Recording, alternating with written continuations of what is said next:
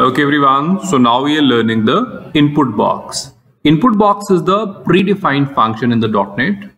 There are two predefined functions which are mostly used. The first is the message box function and second one is the input box function. When we are going to display the message to the user, then we use the message box function.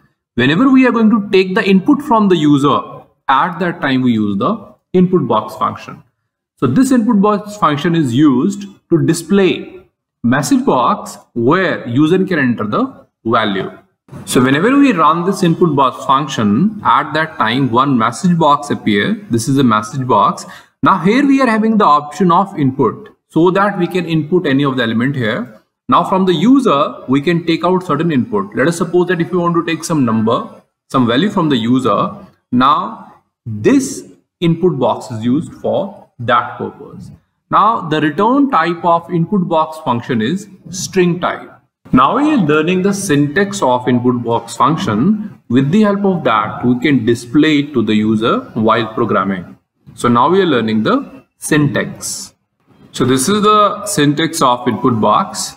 Here we are having the various parameters inside the input box function. Also we are having the return type. So we are starting with one by one. The first thing we are having is the prompt. Whenever we are going to display a message to the user, that is called the prompt.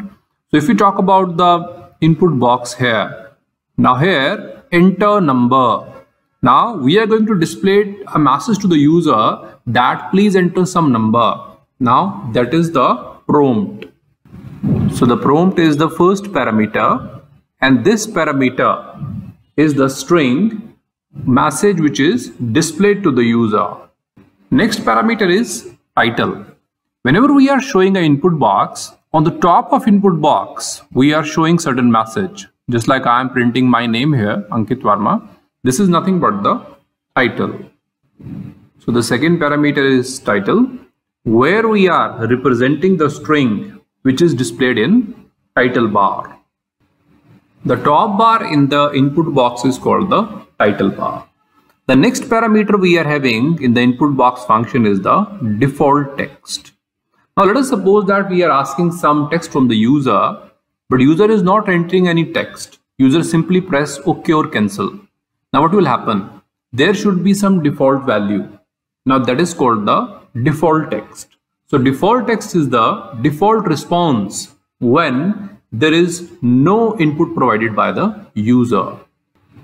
So if in front of the user we are having some input box and user is simply pressing OK or cancel, then this default text will be taken. Now the next thing we are having is XY position. There are two positions. One is the X position and second one is the Y position. Now these are the two positions which are giving the X and Y values where this input box will be positioned. So if you want that input box should be appear on the screen at some specific X and Y position, then these positions we can provide. So it indicates the appearance of input box on the screen. The next one we are having is MSG. MSG is a normal variable. It can be any name. It can be A, B, C, I, J. Any variable can be taken. Here we have taken MSG. You can take any variable. This variable is going to store the input given by the user. Let us suppose that this input box is appeared on the user screen. Now afterward user entered certain value. Let us suppose that 57. This value is entered by the user. The user click on the OK button. Afterward this 57 result will be given. So this input will be stored by MSG variable. So here MSG variable store the input given by user. Now we are understanding that how this input box work. First of all, in the syntax we are going to provide this line which is input box. So that is the keyword input box. Now then bracket will start. Then afterward we have to provide the prompt. Inside the prompt we are providing enter number. So this enter number we are going to provide in the bracket. So here this is the prompt part where we will write in the double quotes enter number. Then we will apply the comma. Then we are going to write the title. Title is nothing but Ankit Verma. So this we are writing into the double quotes here, Ankit Verma. Then afterward, comma, if you want that, if user do not enter any of the value, you want to provide certain value. Let us say 57 you want to provide, 56 you want to provide. Then you can enter the default text if you want. If you don't want, then skip this. No problem. Then afterward, we are having the X and Y position. If you want that, your input box should be appear at X and Y position on a specific location. Then you provide it, otherwise, no problem. Then afterward, this type of input box will appear. Now user is going to enter the value. Let us suppose that this 57, then afterward press OK button. Now this 57 value will be taken by the MSG variable. Variable can be any, it can be any variable A, B, C, D, whatever we take. Now on that variable, now we are having the value which is 57. This value we have taken from the user in the form of input box. So this is the pop-up box which will appear, and afterward user will enter the value and it will hide. So this is how input box work. Now we are going to take one real life example of a program. With the help of that, we will understand that how this input box really work. So this is the program of input box. Here we have taken one form. This is the form 1. Then we dragged and dropped one label. This is the label 1, and we change the name, that is input box.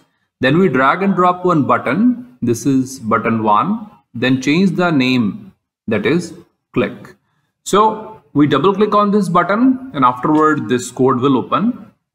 Here we are having public. Public means this is accessed outside. Class form 1. So this form 1 is having the class which is of public type. It is ending with the end class. Then afterward we are having the coding of button. This is the button whose coding is there. Private, because button is the part of form, it cannot be accessed directly, so it is private. Sub means void, no return type. Then button 1 underscore click, that means this is the name of function. We are passing 2 parameters here, so this is the default by the .NET. 2 parameters are passing. What this function is doing, this function is handling button 1 dot click event. Means whenever we click on this button, then this function will run. So if you click on the button, this function is now running. First of all, we have declared one variable, dim for the declaration. A is the name of variable as string.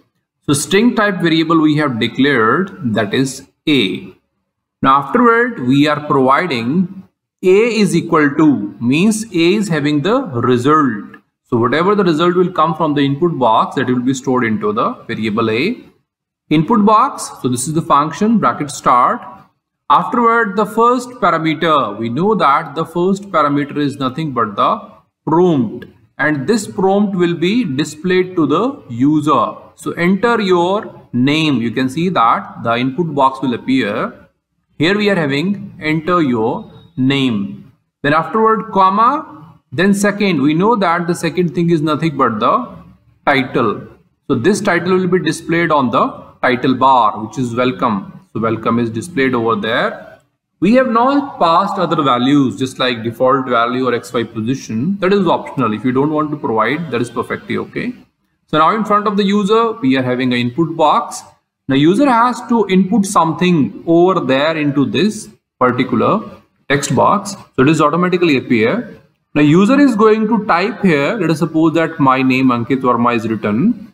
Then afterward user press OK button. Now this Ankit Verma is going to store inside the variable A. So here inside the variable A, we are going to store the name which is given by the user. So this name Ankit Verma is stored in variable A. Then we are simply pushing a message box. So message box, so one message box is appear.